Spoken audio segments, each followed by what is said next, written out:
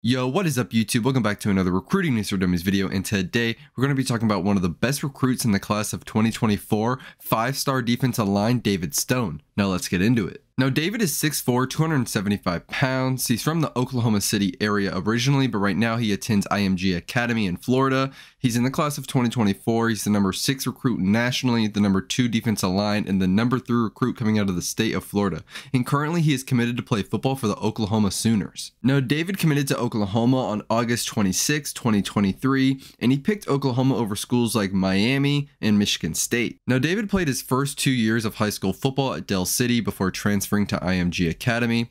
Stone said the move was the best thing for his football development. I've gotten a lot better, stronger, and taller, Stone said. It was the right decision for me. I'm a better player because of the move to IMG. Now he is a twitched up interior defensive line disruptor with exceptional short area quickness and burst.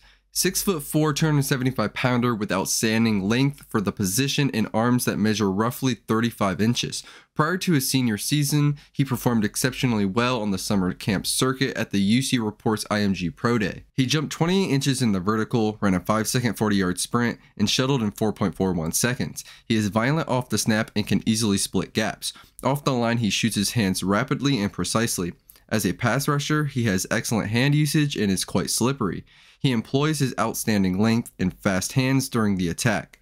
It's difficult for offensive linemen to get a hold of him. He is strong against the run with outstanding disengagement from blockers, not seeking to stack and shed, but rather get off the blocks as soon as possible. Power can be converted from speed, a strong bull rusher as well. At times he may be unpredictable and work himself out of place. It's just a matter of playing with more discipline and seeing the field better, which will come with time. He is a prospect with a high floor who will always be a threat on passing downs. With more growth, he will be a full 3-down player, and I expect big things from him at the college level. Yo, thank you guys so much for watching another Recruiting News for Dummies video. Let me know your thoughts on David Stone down below, and let me know your thoughts on him heading to Oklahoma next season.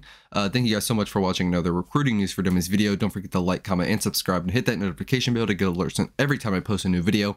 And I'm out. Peace.